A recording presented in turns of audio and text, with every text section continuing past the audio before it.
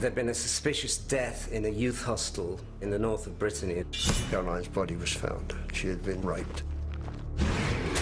Why didn't we arrest him before?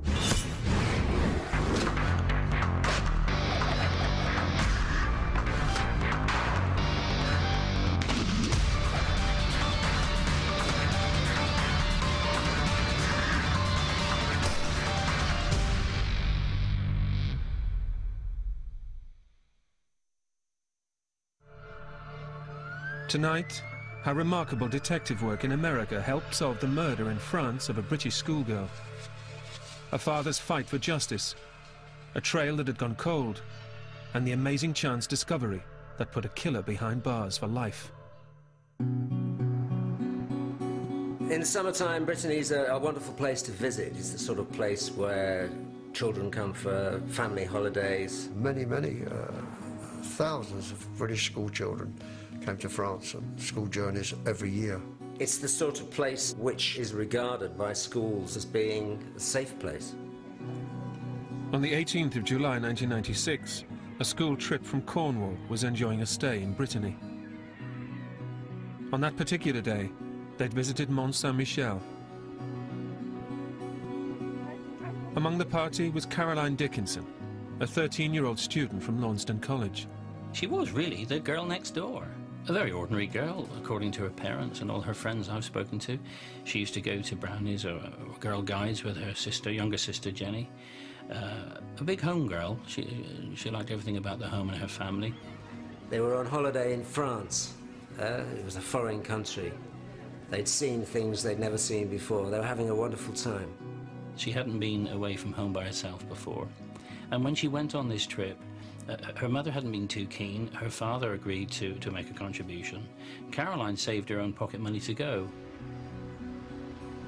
The party was staying at a youth hostel in the small village of Plaine Fougère. A very sleepy, small, rural village. One or two shops, a couple of bars. The auberge, been there for many years.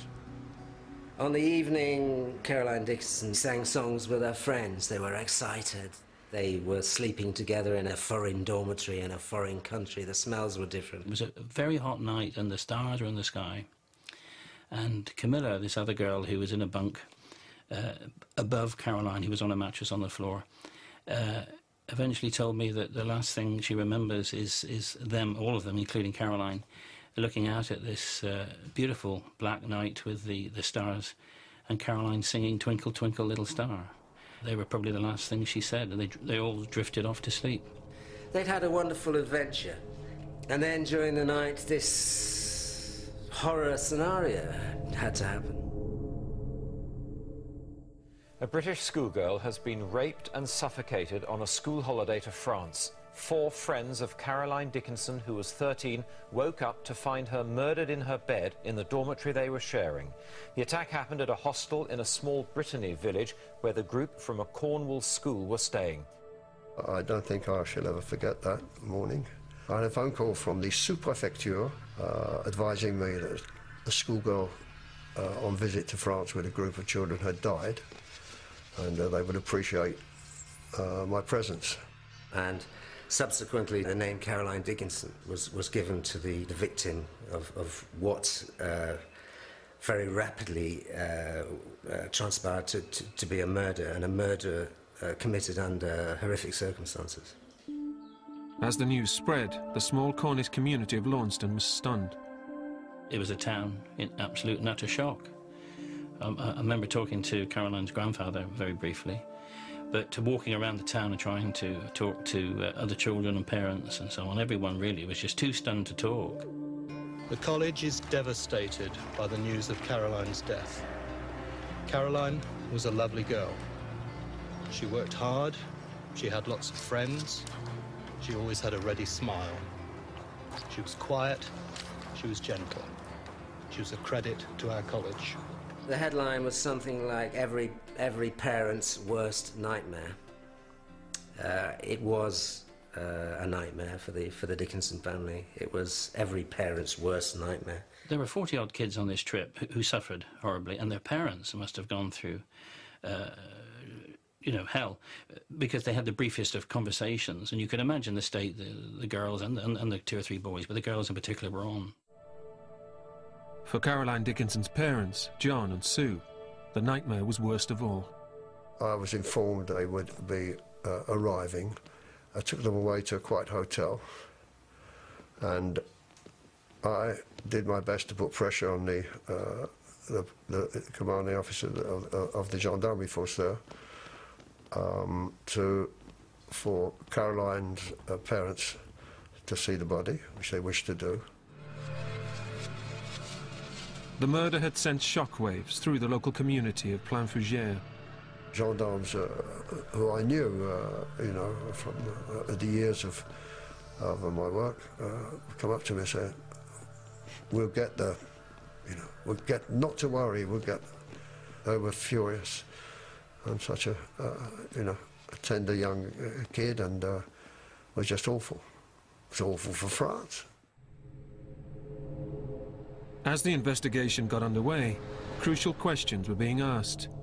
How on earth could a predator, under those circumstances, have entered that room occupied by 5 teenage girls? How on earth could he possibly have committed a crime like that without the other 4 girls in the room hearing anything or waking up?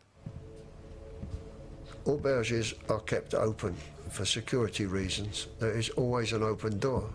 Fire or something like that, an emergency to evacuate the place by law. That was the rules at the time. The 2 witnesses who were eventually called, 2 of the other girls in the room, one felt she heard Caroline moaning, just thought she was having a nightmare. One of the other girls half felt she saw a shadow and thought it was Caroline or one of the other girls going to the toilet. In the first few days after the murder, Plainfougère was swamped by local gendarmes, desperately hunting the killer. The man in charge of the investigation was Judge Zaug. But from the beginning, his inquiry was shrouded in secrecy, even to the Dickinson family. In the early stages of the investigation, there was a wall, a blank wall. As far as we as journalists attempting to cover this case, we were told absolutely nothing about any of the witness reports. In a similar situation in England, there certainly would have been press conferences, and the police certainly would have perhaps referred to the statements of witnesses. But Judge Zaug's methods appeared to bring quick results. French police took just 2 days to catch the man they say has confessed to killing Caroline Dickinson at this youth hostel. At a press conference, the French magistrate who led the murder hunt gave details of the man they're holding. Un individu a été interpellé. The suspect is believed to be a 40-year-old drifter already convicted of a previous rape. The man who confessed to the murder was a local vagrant, Patrice Padet.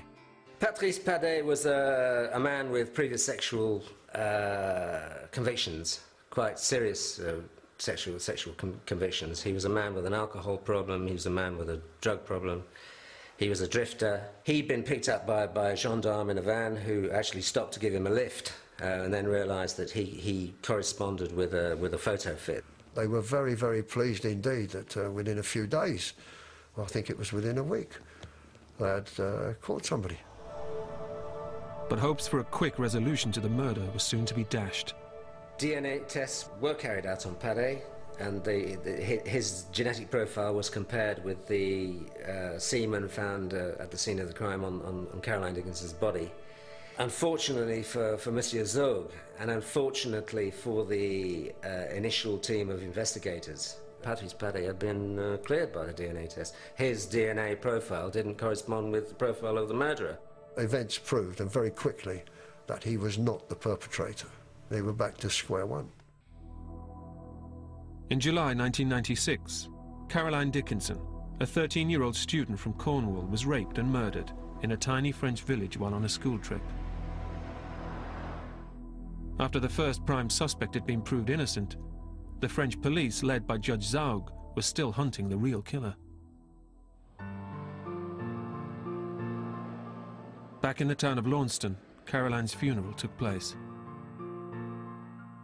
The church, which is just off the square in Launceston, was just absolutely packed. And not just everybody from the school, including all the poor children who were on the trip, but many of the sort of townsfolk. This girl was one of their own. It's not a huge town, Launceston, and the town all felt that they'd suffered a grievous loss.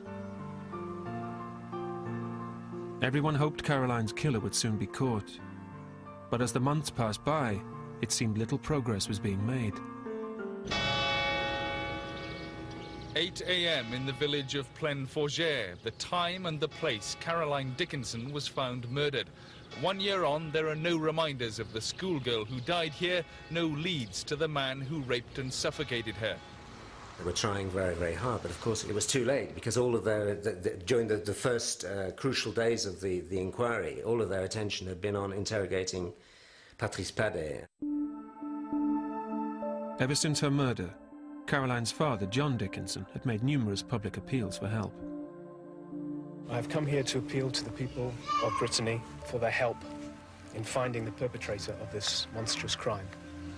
And I would plead for anybody who might have information to please come forward urgently to the judge or the police. It was very much the urgings and the promptings of John, particularly on his visits and through his French lawyer, that gave the French a kick up the butt. John Dickinson was becoming increasingly frustrated with the progress of the French inquiry. I really do think that the English public at large had this vision of these bungling Inspector Clouseaus, getting nowhere and just making fools of themselves, and it really felt like that. He'd become more and more convinced Judge Zaug's leadership of the investigation was the problem. As time's gone on, his arrogance almost has got to me, and it is really rather annoying. In what way? In that he seems to feel that he doesn't have to inform anybody about what he's doing, that he is a law unto himself. To many, it seemed John Dickinson was keeping the investigation going single-handedly. Here was a man who was extremely determined.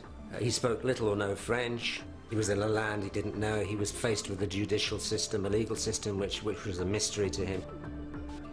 Mr. Dickinson became convinced that the French investigation was deeply flawed on a number of counts. Crucial witness statements were ignored. Vital fingerprints from the murder scene were never taken. In the critical first few days following the murder, routine door-to-door inquiries were not conducted in Plainfougère. And critically, his request that the authorities test the DNA of the local male population was denied by Judge Zaug. Eventually, John Dickinson had had enough.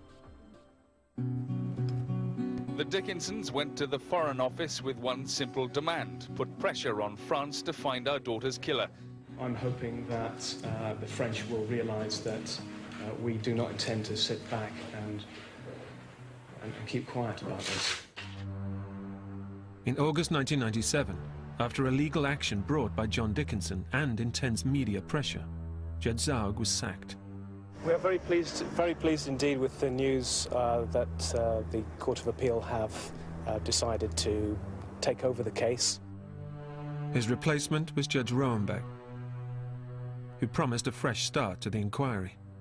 The fact that there was a new judge on the case was directly due to legal action taken by the Dickinsons. When I got the file, I read the file first, but we didn't have a photo fit. We didn't have leads.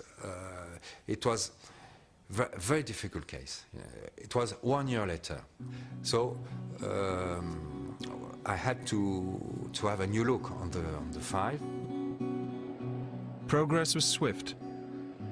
Roenbeck immediately ordered fresh door-to-door inquiries in Plainfougère, plus the re-interviewing of the key witnesses to Caroline's murder. This produced a new photo fit of the killer, which was quickly made public. The judge also granted John Dickinson's request to DNA test the male population of Plainfougère, something which caused quite a stir. Because it was the first real mass DNA testing that had ever happened in France. We saw images of old French men, I say old French men, middle-aged French men in their jackets and their berets walking into the town hall where the DNA tests were going to take place. There was a certain pathetic element to it. One saw these perfectly innocent men